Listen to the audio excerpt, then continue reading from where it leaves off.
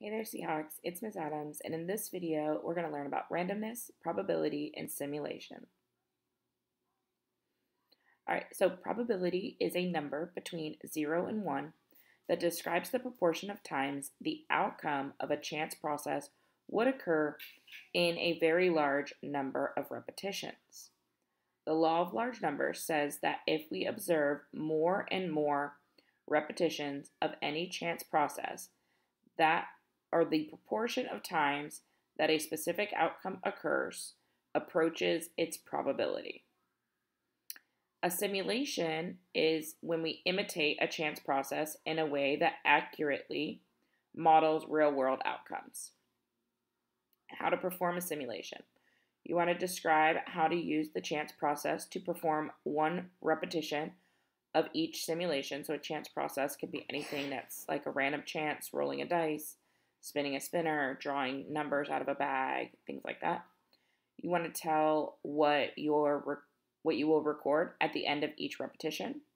You want to perform many repetitions, and then you want to use the results of your simulation to answer a question of interest. All right, an example of interpreting probability. According to the Book of Odds, the probability that a randomly selected U.S. adult believes the government staged or faked the Apollo moon landing in July 1969 is 0.06. Explain what the probability of 0.06 means in this setting. All right, so if you take a very large random sample of all U.S. adults, about 6% of them will be people who believe the government staged the Apollo moon landing. If 100 U.S. adults are chosen at random, will exactly 6 of them believe the government staged or faked the Apollo moon landing? Explain your answer. All right, so probably not exactly 6. With only 100 randomly selected adults, the number who believe the government staged the Apollo moon landing may not be that close to 6 due to sampling variability. So there's going to be some variation. When you're taking a sample, you're not always going to get 6 for every 100. But if you took many, a lot more than 100, it would end up averaging out to be about 6%. All right, avoiding myths about randomness. A player is playing the game of craps and needs to roll a sum of 8 on 2 fair die to win the game. The player then rolls a sum of 6, 7, 10, 10, and 6 on the next 5 consecutive rolls. A spectator yells, "You're due for a win." Explain why the spectator is wrong. All right, so the spectator's claim is based on misapplying the law of large numbers to a small number of repetitions. The player is just as likely to roll a sum of 8 on this roll as she was on any previous roll. Okay. So here's kind of what this looks like when you're working with dice. If I'm looking for a sum, that means I have 2 dice. I'm going to add them together. Each die has the options 1 through 6. And so in order to make 8, I could have 6 and 2, 5 and 3, 4 and 4, 3 and 5, or 2 and 6. So there's 5 possible outcomes out of 6 times 6 is 36 total outcomes, which is about 13.9%. All right, using simulations to estimate probabilities. A local charity is running a casino night fundraiser. In one game called Roll Them All, the player repeatedly rolls a die until all 6 integers 1 through 6 have been rolled. If the player can roll them all, each of the 6 integers, in 10 or fewer rolls, the player wins a prize. Mrs. Matos played the game and took 18 rolls to roll them all. She thought that seemed like a surprisingly high number of rolls and wondered if the die was unfair or unbalanced.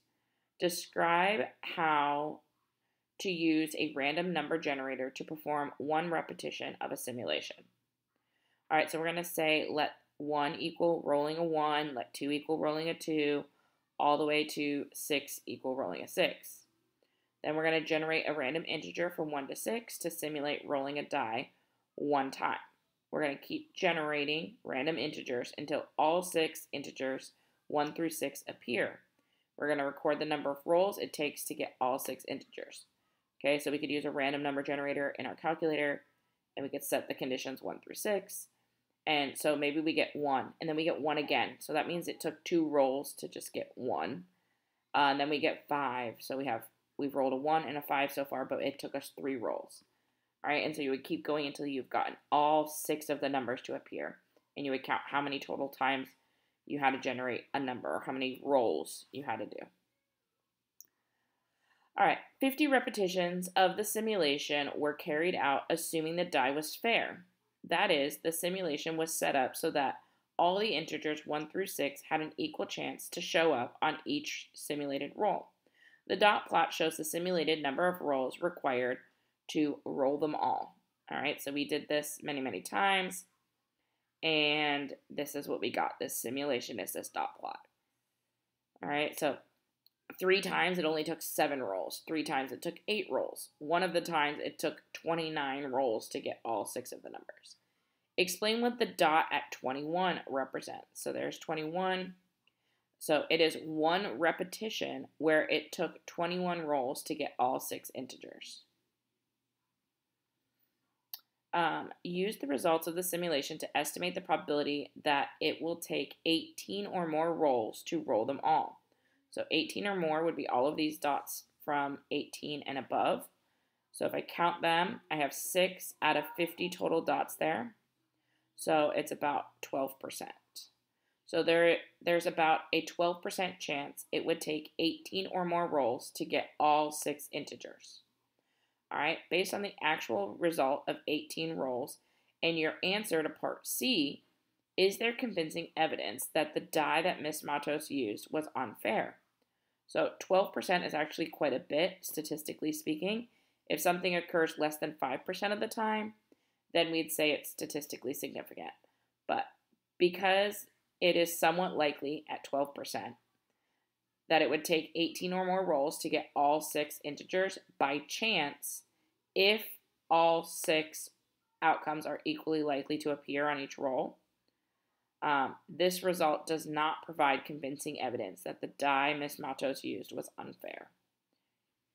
All right, go Seahawks.